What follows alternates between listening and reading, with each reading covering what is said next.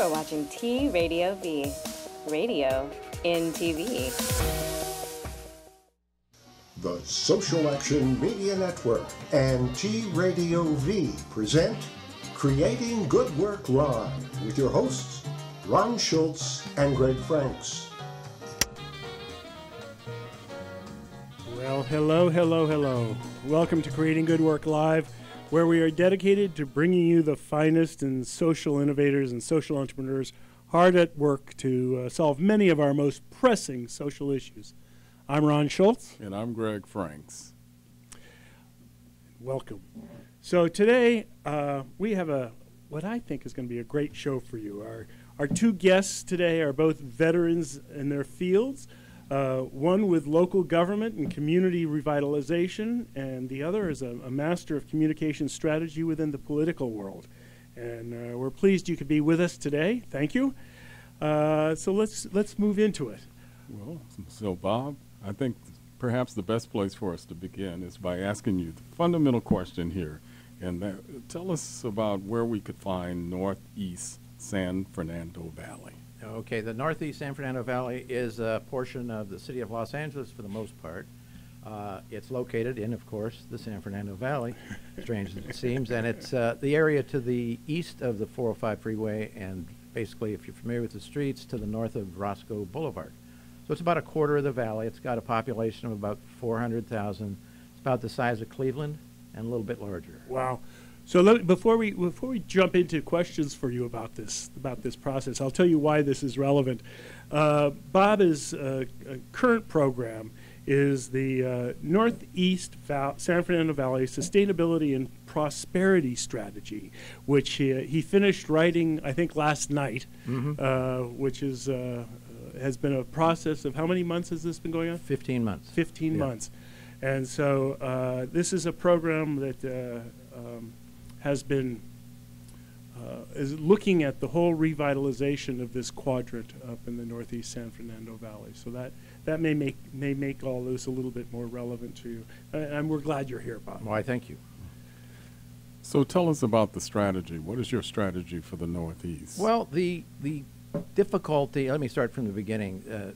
What has come down the pike recently has been a number of mandates from the state of California on local planning, which some of the local planners are not too thrilled about.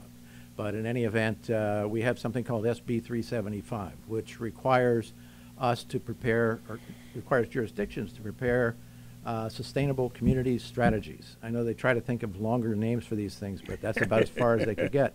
And each jurisdiction, each city will have to prepare their own sustainable community strategy as part of their planning process. And the way that works is they need to show that they can reduce greenhouse gases over the next 4 or 5 years by about 8% from 2005 levels, and then by even more by 2035. And the idea here is cutting down on greenhouse gases relating to light cars and pickup trucks. And so the way you do that, obviously, is you put things closer to other things, and you provide transportation as an alternative, whether it be public transportation or what they call active transportation, which is walking, biking, and that sort of thing. And you have to plan for those things. Well, when they talked about this, they came up with what they thought was a good idea by trying to find underserved communities. So we thought in the San Fernando Valley, of course, the Northeast Valley is a place that's been home to landfills, dumps, quarries, a lot of heavy industry, a lot of dirt in the air, and that would be the most challenging. And the demographics are pretty challenging as well, because obviously in the interest of social justice, you talk about the fact that the folks that live there tend to be poor people, people of color. So it's a bit of a challenge to try to see how you can make this all make sense. And if you can make it work there, you can make it anywhere. So the key words for SCAG, Southern California Association of Governments, would be locational efficiency. Put the houses closer to where the jobs are. Put the houses closer to where the shopping is. How long would such an initiative take from beginning to end? It's an endless effort. It's going to probably take until 2035 for some of this to play out. The first thing you do is identify what it is you want to do, what your vision is, what would you like the community to look like. How do you reconcile, how do you mediate the differences between people who want to come in and legitimately want to develop a community and the people who already live there who maybe don't want their community changed. They want it better, but they don't necessarily want it changed. Mm-hmm. Yeah. But who funded your? It's funded by a grant from the Southern California Association of Governments, Yep. and it's part of their sustainable community strategy for the SCAG is responsible for 6 counties and 191 cities in Southern California, and they are the intermediaries with the state and with the federal government for transmission of funds. SCAG is the planning and transportation sort of oversight metropolitan planning organization for this region. Oh, good. So now I would imagine in trying to delve deeper into this whole area and build this strategy for this particular part of the valley, that you were met with a few challenges that you mentioned a couple that were previously about people not wanting to change who have been there for a while. What are some of the problems you're dealing with? I mean, we can certainly start in the area of poverty. Well, poverty is obviously the biggest problem. I mean, it's again, you're in an area that's got some difficulties environmentally. So in the report, we have a lot of graphs and charts that show how it's environmentally disadvantaged. That's not necessarily somebody's fault. It's just the default condition of the Northeast Valley because it's got so much alluvial sand and gravel. Mm-hmm. That's where they went and dug it out to build the county of Los Angeles. And so they were left with big holes in the ground, and they had to come back and turn those into landfills of various types so that they could make use of those and fill them back in. So right now, as we see these landfills being decommissioned over time, it's not going to happen overnight. Right. Slowly but surely, we have opportunities for creating green spaces, ecological spaces. You can come in there, and one of the things that we've proposed is go in there with solar.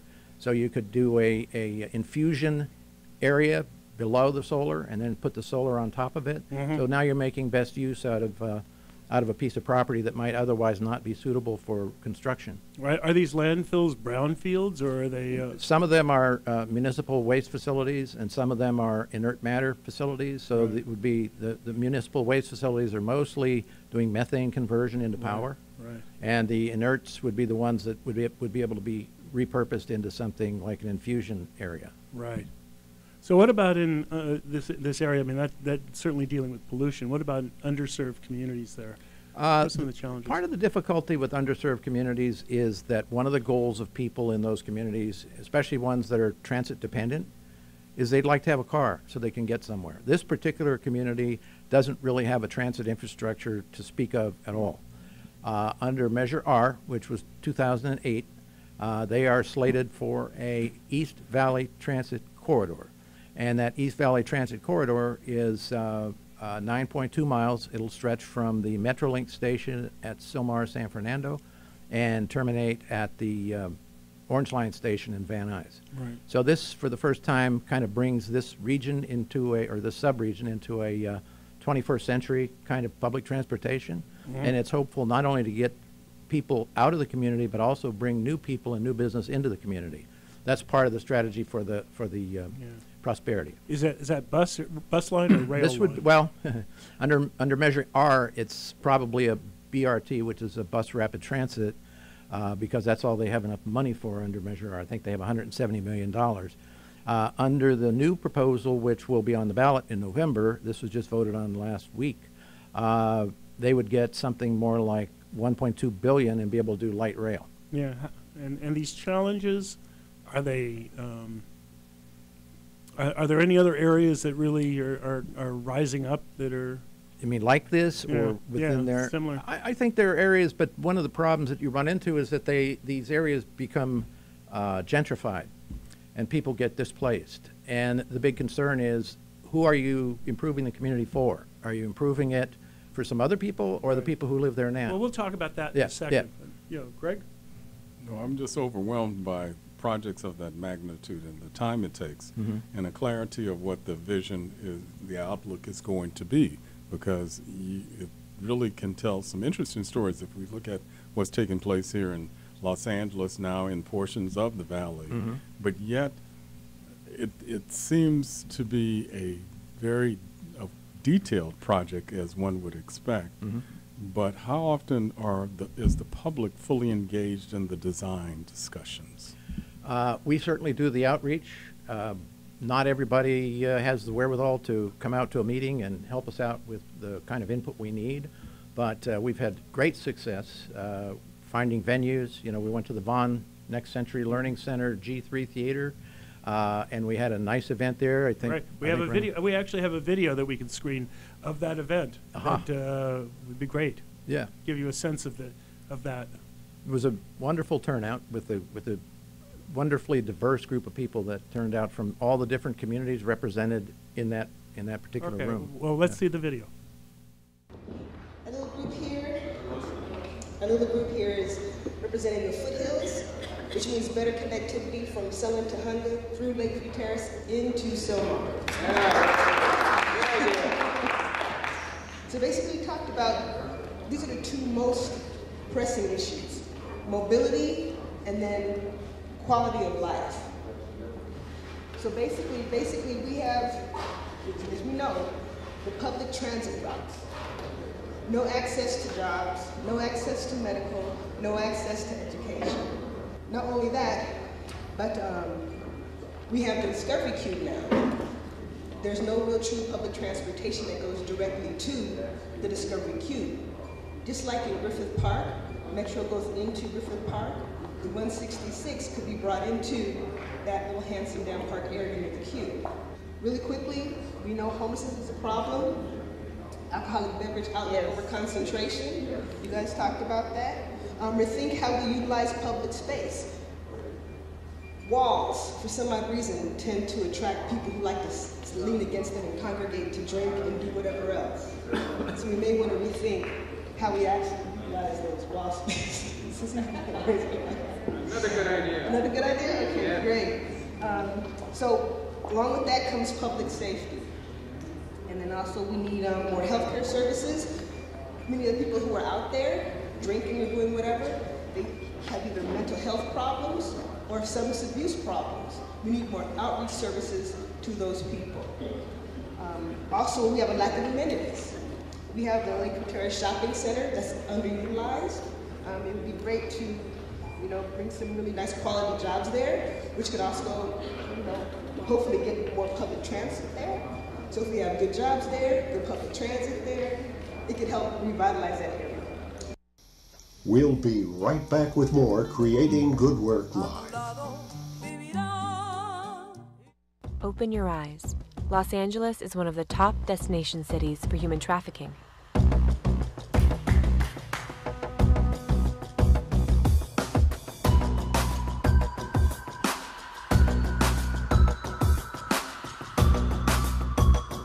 If you see something, say something. Call CAST. Your call remains anonymous. Interpreters available. Human trafficking is all around us. Open your eyes and let them lift theirs.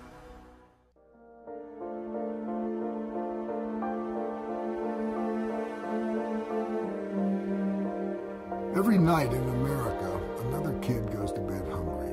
Every day, another kid falls behind and never catches up. Not because she's not smart, not because he doesn't try hard, but because despite all the wealth in this country, their families can't make ends meet. No matter where you live, there are children in your community who are hungry. Right now, those children need someone they can count on. When you donate to support No Kid Hungry, that can be you. Together, let's make sure that no kid goes hungry.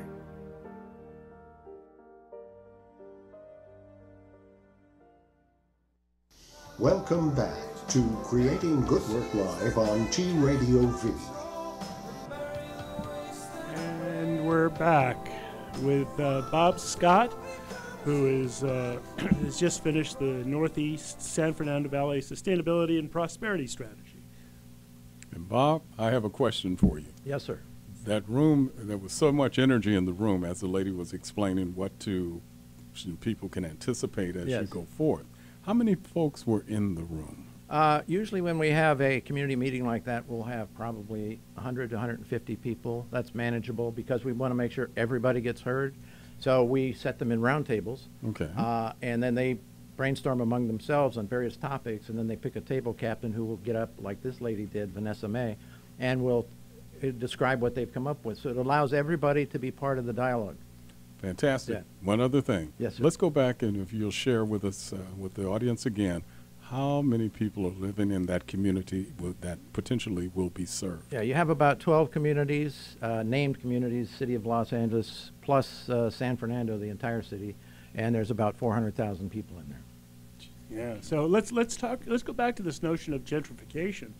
I imagine that this process could potentially displace some of the current residents, and I'm sure there's also some concern among those hundreds of people who showed up at these different events, of which I attended a number of them, and they were really quite vital and quite engaged. So, what is your plan around gentrification? There's a concept out there that was originally floated, I think, by the author Joel Kotkin, who's also author and lecturer, and our Dr. Michael Shires, who's on our team, called opportunity urbanism. And the idea is, while you're improving the neighborhood, you have to improve the prosperity of the people in that neighborhood. Part of that is done, in our belief, by innovation and entrepreneurship, by getting people involved, by taking that one person in 10 or one person in 20 who's potentially an entrepreneur, identifying them and setting up local businesses. There's huge demand for a lot of the amenities that just don't exist there for whatever reason.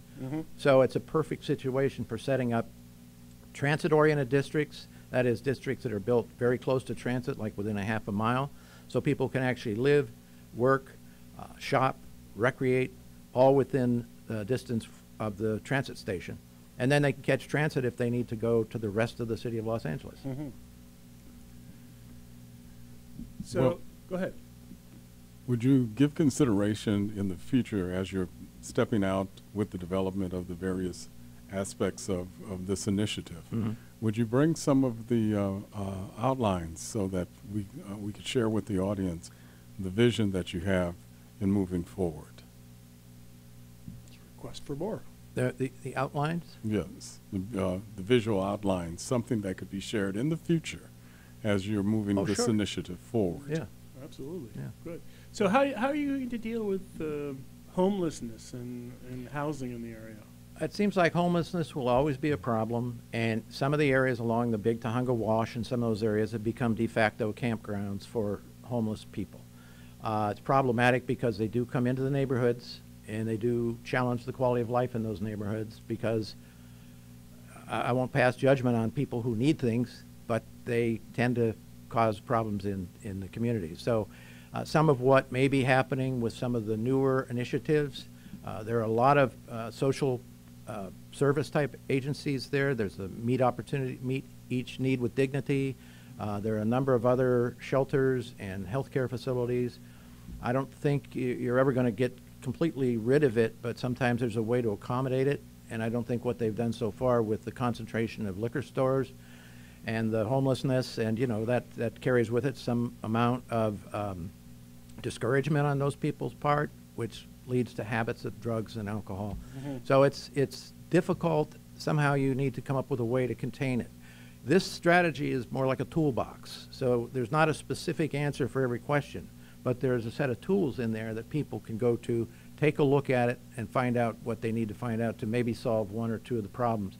And hopefully the planners, as we go forward, we did this in Northridge, the LA City City Council actually approved our vision document as a guide for future planning. So next time they do community plans in the area, this is something they can refer to, and it's already been vetted by the community.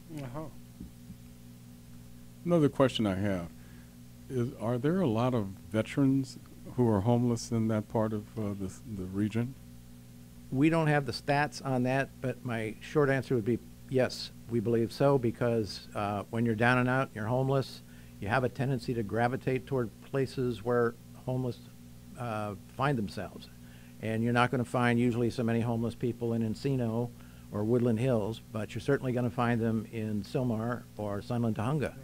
So let's talk about employment then, because employment seems to be an important aspect of this. Jobs and jobs for the people who live in this area.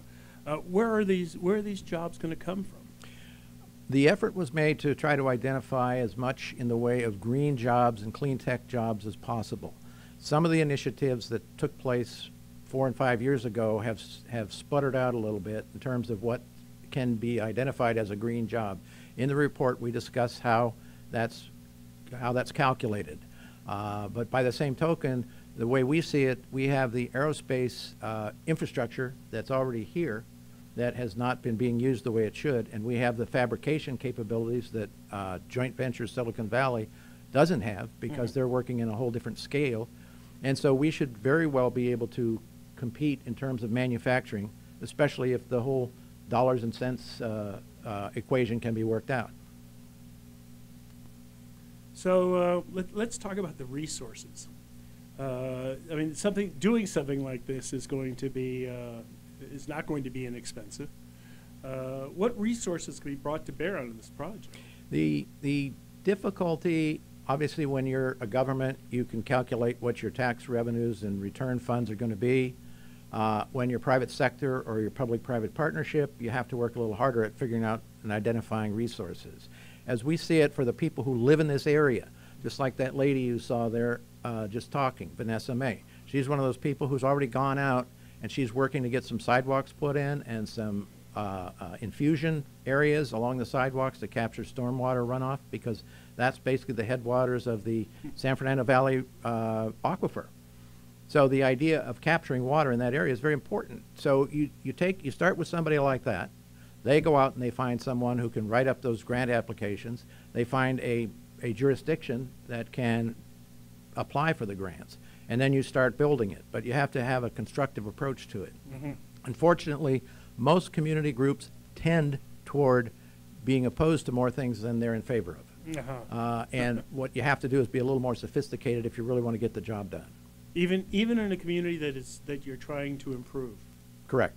And oh yeah, no good deed goes unpunished. I mean, there's no doubt about that. But the idea here is that if you get the human capital in first, those are the people that can make it happen, and we're doing that right now, moving forward on that. And then you bring in some people who can maybe make some contributions, foundations, public-private partnerships, and then you get a grant writing capability so that you can go out and go after those larger grants that are out there, especially government grants. You can do it through the cities. You can do it through basically any jurisdiction. We have a new, as of 2010, we have a San Fernando Valley, what is it called? The COG. I can't help. San Fernando Valley Conference of or not Council of Governments. Thank you very much. Yeah, there we go. The San Fernando Valley Council of Governments is a new new entity we didn't have before. So we now have a metro planning subregion.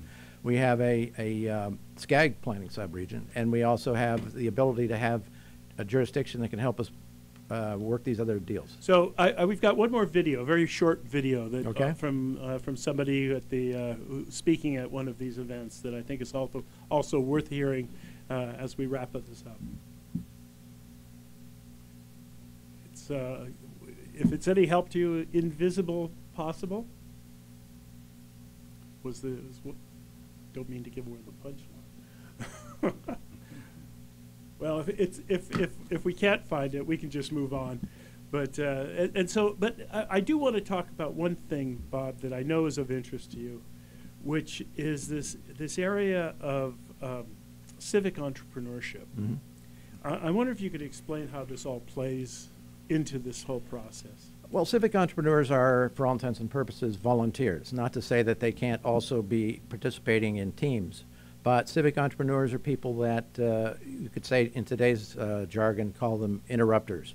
These are people who see something that needs to be done and they jump into the middle of it and they cause it to be done. They figure out how it's going to work. They gather together a team.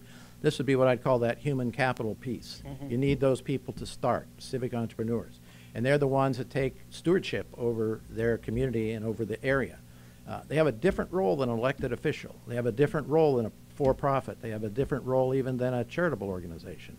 These are people who are like Ron Schultz, people who take this on, they believe in it, and they're out there carrying the message to as many people as they can get to listen. Greg, anything? And there are a lot of people who are excited about what you're sharing today. Is there, if someone would like to come and be part of this wonderful plan in volunteering as a community resident, where should they go? First stop would be northeaststrategy.org, and they can pick up a copy of the report there. It's online. There's other tools and reports and materials at that location. And then our main site is mulhollandinstitute.org, and that's another place they can see more of what we do as an organization. Okay, good. Well, we'll close there. Yes, All right. that'd be great. So thank you, Bob. I appreciate your Thank time you today, much. and I hope wish you all the success with this venture. I think certainly the Northeast Valley deserves it, doesn't it? It certainly does. Yeah, They've thanks been a long time waiting. Yes. Thank you. I think we also need to celebrate what we have done. Those of us who've been here 30, 40 years, we should see what it was like out there. Okay, so really go out there and speak positively about ourselves. And this way we build the confidence, as Anita said, among ourselves, that yes, we can make the change. Definitely there's a City Hall, LAPD and all that, but ultimately, we make the change. We pick up a piece of trash, the kids pick up a piece of trash, everybody pick up, and we have a lot of pickups. So I hope that we'll stay connected. Yes, it can be done. If we can see the invisible, we can do the impossible. Thank you. There's more to come on Creating Good Work Live.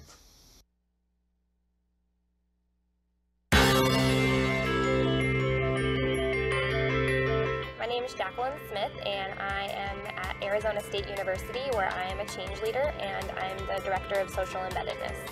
So part of my role as a change leader, as that liaison between Ashoka and the institution, is making sure that we have a chance to learn from the other institutions, and I can then help take those best practices from other universities and share them with my colleagues here at ASU, and also share what we're doing here at ASU that we're proud of, and then help put that out to the Changemaker campuses. So that role of liaison and connector, I think, are very important aspects of being a change leader. As the number of institutions in the Changemaker Campus Consortium continue to grow, my hope is that we will at some point reach a critical mass where we are not a small consortium in a sea of institutions, but instead we are the norm in higher education, which is that most institutions are committed to this type of change-making effort and realize that it's time to shake things up in higher ed. Surviving an assault is never easy, and the questions which flow only add to the trauma. Most victims are not ready to talk right away. With I've Been Violated app, survivors can confidentially record their story simply by talking into their phone. The record they create is doubly encrypted and stored securely offline, accessible only through the proper authorities. The I've Been Violated app helps prove survivors' credibility when they are ready to seek the help they need.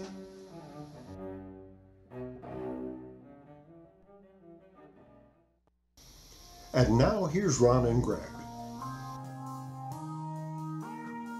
Yes, and we're back, and our guest for the second half of our show is Charles Fulwood. And Charles is a media and communication strategist who pioneered global media campaigns and the use of commercial marketing techniques for nonprofit organizations. And over a 15-year period beginning in the mid-1980s, he served as a communications director for Amnesty International, Amnesty International USA, the Natural Resources Defense Council, and the Children's Defense Fund. Fulwood was chief media strategist for the Human Rights Now tour, and he is also credited with designing the campaign strategy that led to 18 states to pass legislation that exempts juveniles from the death penalty. He is a founding partner in Media Vision USA, a strategic communication firm that specializes in litigation communications, crisis communications, and media campaigns. And he's a member of the teaching faculty at Johns Hopkins University in their program on communications and contemporary society. and he has been a lifelong friend of Mr. Franks here. We are very pleased to have you with us, Charles. Thank you. He is coming to us. Yeah, well, I can hear you and I can see you, and so can Greg. You look great. Yes, absolutely. So, Charles, as a communication authority, it certainly makes sense for us to focus on the media and its coverage of the current campaign. And we'd like to hear how you see this coverage framing how we are treating specific issues. So why don't we begin, since there's a lot going on here, with climate change? Yeah, basically we're losing our minds every day because media is covering the campaign like a horse race, and with the subset covering it like it's a reality television show. So the focus is more on personality and on tweets from Donald Trump and the email investigation of Hillary, and up until recently the campaign of Bernie Sanders. So now that the Sanders campaign is basically over, even though he refuses to withdraw technically, he still has Secret Service protection at about $40,000 a day. And the Attorney General just about an hour ago announced that that she will be accepting the recommendations of the FBI and no charges will be filed against Hillary Clinton. But this morning, the Republicans in the House announced that they'll be holding hearings first thing in the morning to question the FBI director on why there was no recommendation to indict.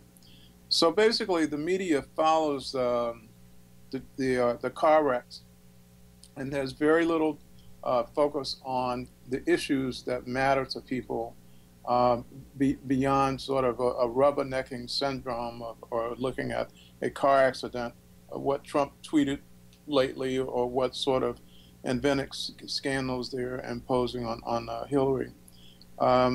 So people have, the result of this is that people do not understand the urgency of climate change mitigation, and most of the public doesn't even understand what it is. But now we know that erratic and extreme weather is getting the attention of the public, even if they don't understand the science of climate change. And they know that something has gone wrong. We knew that when Katrina hit New Orleans, and we've known it over summers where there were 100-degree days in places like Chicago and Washington, where there have been a number of deaths of elderly people who were exposed to heat, or extreme winters where we've had below 0-degree weather in regions where that's almost unheard of. So we know that there's been extreme weather events and erratic weather patterns that are breaking with tradition, but there's still confusion in the body of public consciousness about this. And one reason for that is because the media has covered it with a sense of a frame of false equivalency. A worldwide consensus among climate scientists have concluded that human beings are contributing to climate change and global warming, and that we need to address that in a fundamental, urgent manner by moving to alternative fuels away from fossil fuels, and we need to change our habits in terms of human consumption, from transportation to electricity to alternative forms of energy. But instead of them focusing on the merits and the complexity and the risks and the consequences and the possible solutions and what it takes to implement those solutions, the media has instead gone to those people who oppose or don't believe that there is a climate change threat, and presenting it as if it is a legitimate debate. It is almost as if one group of doctors told you that you had lung cancer, and the media went to the local service station to ask a mechanic, what did he think about that? It's the same kind of thing, where you know, a report will be issued by the UN body on climate change, consensus of climate scientists worldwide, and then they'll go to a conservative Republican in the House and ask him what he thinks of it, and he has absolutely no expertise. So consequently, you'll get Senator Cochran, I believe it was, who brought a snowball on the floor of the Senate, you know, as a stunt to supposedly prove that there was no global warming, which is a complete distortion of the merits of the issue in the first place. It's going to the quietest voice, who rather than really seeing what the whole forest is, what's happening to the forest. Well, yeah, and actually it has very little to do with it, even though we are having extreme heat and extreme cold. Global warming is really about the warming of the oceans, which has to do with the rise of the oceans and its effect on agriculture and its melting of the polar caps, which in turn aggravates the problem even more. And we're now experiencing that, where polar bears are at risk now because of ice melting. It's similar to what happens in the western region, where their drinking water supplies are depleting, the reservoirs are dry because you haven't had any snowpack that melts into water to fill those reservoirs, which is caused by the lack of rain in that particular region, which aggravates the problem of fire in the forests, et cetera. And so this was presented in the wrong way by media, in part because initially the reporters covering it had no understanding of this complexity. And because there's this mentality about there's always got to be another side to a particular issue, which may, you know, oftentimes is true, but you need to go to someone who knows what they're talking about if you're going to go to the so-called other side. So consequently, we have had 30 and 40 years of distortion about this issue. So now we're stuck with ever-increasing consequences that will disproportionately, it'll affect everyone, but it's going to disproportionately affect poor people, and disproportionately affect middle-class people and people who live in coastal areas, particularly poor people who live in areas where there's no infrastructure to protect them. Hey, Charles, a couple of things I want to ask you in advance of what is being discussed. What is going to be the position with regard to the Democratic Party as well as the NRDC as we move forward in this most crucial election? Well, NRDC is a tax-exempt organization, and they can't endorse political candidates. But they have been a leader in this field of climate change. They pioneered this field along with some other environmental organizations.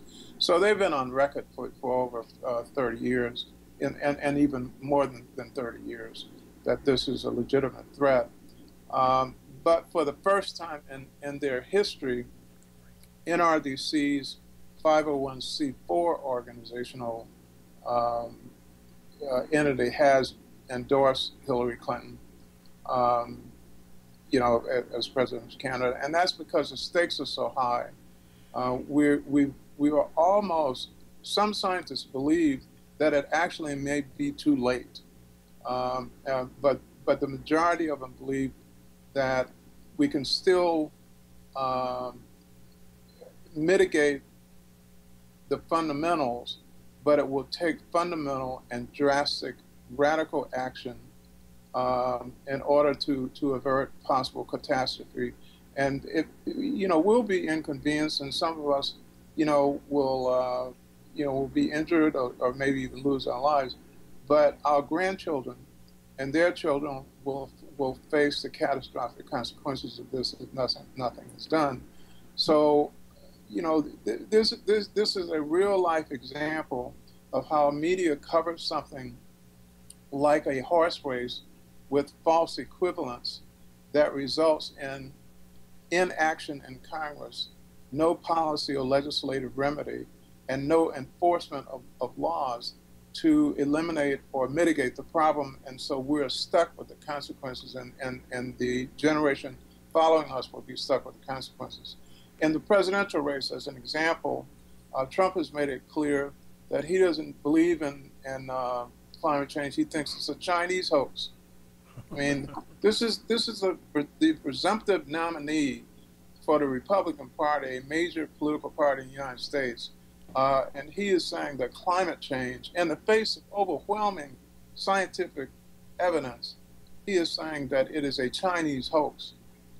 Whereas the Democratic Party and the presumptive nominee Hillary Clinton, on record of having specific legislative proposals in the pipeline to address this, and the major part of that is moving to alternative sources of energy and moving away from fossil fuels, but doing it in a way that is not fatally disruptive to the economy and that will create jobs instead of losing jobs, which is the mantra of the Republicans, saying that it would destroy the economy. Right. And it would lose jobs. So, Charles, I want to get to. We're going to have to take a break here in a second. But what I'd like to do is come back to some of the ways that we can deal with these issues, because we know that this is true. That this has been true in the areas of voter ID and voter suppression. We know it's been true in the areas of race bigotry and anti-Semitism and fear of Muslims and fear of the other. And so I want to talk, when we get back, we want to talk a little bit more about some of the solutions. And so we're going to take a short break here, and then we'll be back with talking to Charles Fulwood. So I can eat the donuts and drink the coffee in the green room while I'm waiting on you guys. Absolutely. I had them sent over. Yeah.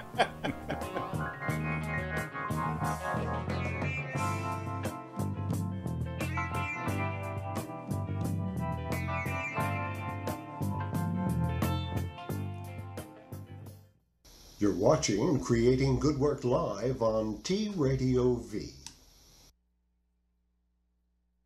Most anti-bullying efforts rely heavily on bystanders to take action, leaving your child with no protection. The No app aims to change that. Now your child can summon the assistance of a policewoman to tell the bully no, and you get alerted in real time with a map of your child's location. With video evidence, the bully's parents can be confronted, and school officials can be forced to take action. You get increased peace of mind, and your child gets increased self-confidence.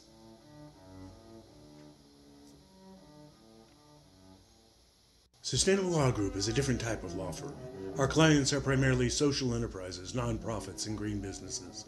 Our mission is to provide legal counsel that is aligned with our clients' values by providing integrated, sustainable, and comprehensive solutions. We're a full-service law firm. Starting a benefit corporation, cooperative, or nonprofit, the attorneys at the Sustainable Law Group are ready to support you in all stages of your business. Find out more about Sustainable Law Group at sustainablelawyer.com. We're back with Ron and Greg.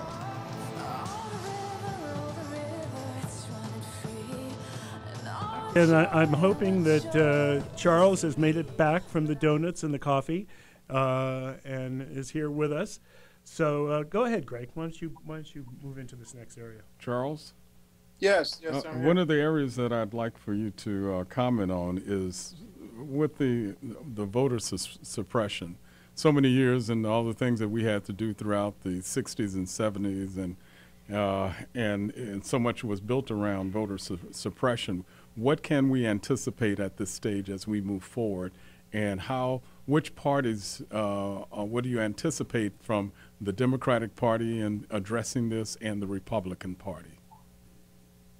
Well, the Republicans have been successful in a number of states in passing voter ID laws where a special government ID will be required. And many people don't have those because you have to have a birth certificate in order to get them, and many people don't have birth certificates, et cetera. So there will be a lot of those shenanigans. And there are some states, I think Georgia is one of them, that it is even going to require proof of citizenship. It's my understanding that the Democratic Party will be challenging at the polls, in irregularities, but they won't be able to challenge the enforcement of those state laws, such as what exists in the state of North Carolina and some others. Here is another example where the media has done us a disservice. They've covered this issue with the false equivalency or the phony both sides argument. Mm-hmm. The Republicans say you needed voter ID laws because of massive voter fraud. And study after study over the years, including most recently, proves that there is no evidence of voter fraud whatsoever. In fact, the only instances of voter fraud has been committed by the registrars trying to prevent people from voting or manipulating vote counts to favor their particular candidates. So, but still, the media persists in covering this as a possibility of voter fraud merely because Republicans are saying it. There's no evidence whatsoever, versus the insinuation of what is the big deal about getting an ID. And oftentimes those are onerous challenges for older people, for students in some states. The students have to vote back in their home districts as opposed to voting where they are attending school for 4 years, college students, et cetera. But what I wanted to say about some of the solutions to this is because you have such media consolidation now where a tiny group of companies own all of the media, there's no competition. So, when they present one point of view on their radio station and the same point of view in the newspaper and the same point of view in their television station, there's not much you can do about it. And one of the reasons that you can't is because Reagan eliminated the fairness doctrine in 1987. And that doctrine was created by FCC in 1949 that basically said when controversial issues are covered by the media, they have to allow the opportunity for the opposing side to present their point of view. Well, when the fairness doctrine, when Reagan vetoed the legislation for that in 1987, and it accompanied the increasing consolidation and media monopoly throughout the country, it squeezed out any point of view. The other thing that accompanied that was the rise of right-wing media, which had a steady drumbeat of ideologically packaged so-called news. And there was an inadequate response from the mainstream news because they were owned by some of the corporations that were advertising on the right-wing radio and television stations, et cetera. So one of the things that the people need to do, and by people I mean, first of all, organized groups, need to start challenging these news stations and editorial boards on their coverage and on their policies, their editorial policies. We are readers, we are consumers of products, we can contact sponsors through organized campaigns. But what I would really like to see is an organized effort to challenge the license renewals of these networks and these cable stations when they come up for renewal of their licenses, because the airways are not owned by them. They are owned by the public. The airways do not belong to them. They belong to us. And they are using them on a license basis, and we should be able to hold them accountable for their practices in these local communities in terms of local news, as well as national news, because the case can be made that this kind of coverage is not in the public's interest. It is, traditionally we refer to the media as the fourth estate. Well, it's not that anymore. The Washington Post is not your mama's Washington Post.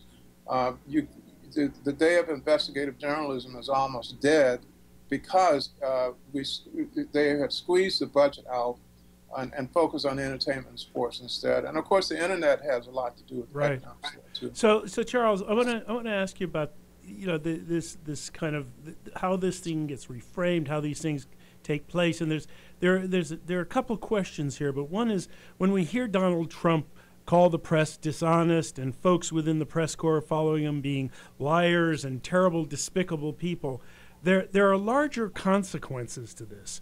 I wonder if you can elaborate on how this kind of attack on the press depletes the credibility of the media to do its job.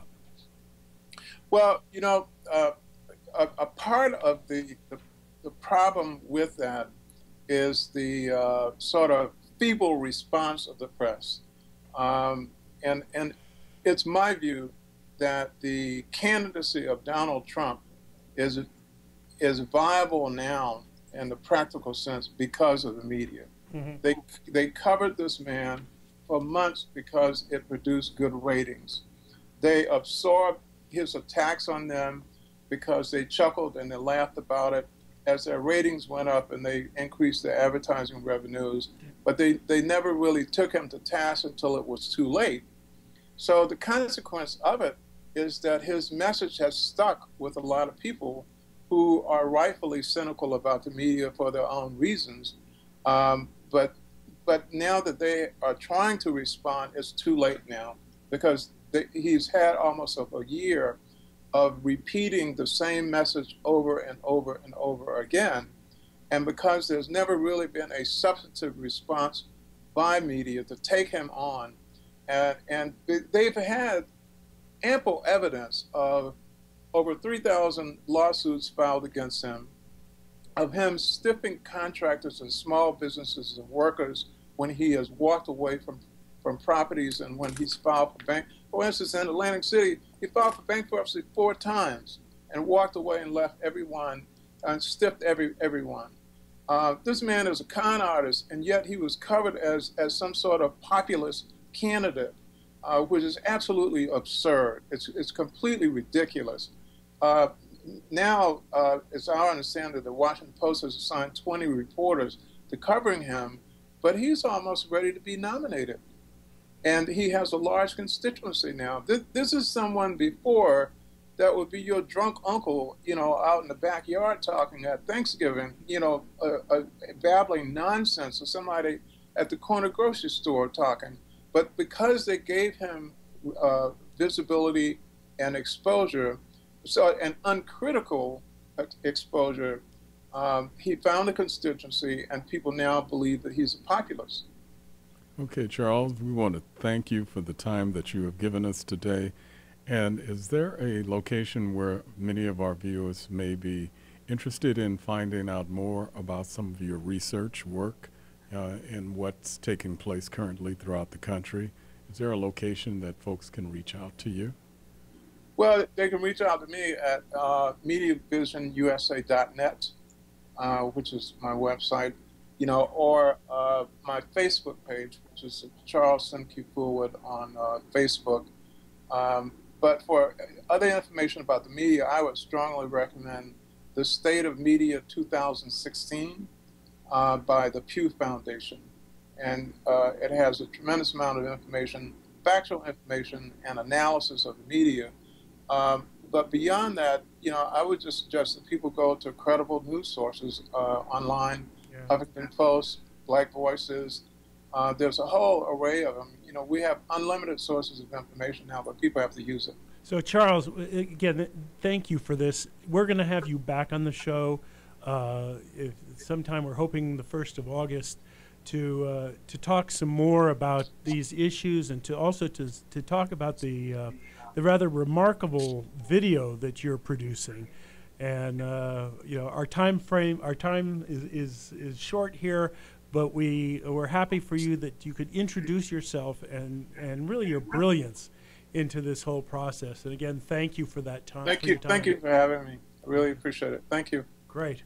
So we want to thank you all for being here with us at Creating Good Work Live. This has been a really interesting show for us with some important concepts being talked about, and we intend to continue that throughout this process. Yes. So we thank you, and we say we bid you a fine adieu. Yes. Creating Good Work Live is a production of the Social Action Media Network on T-Radio V.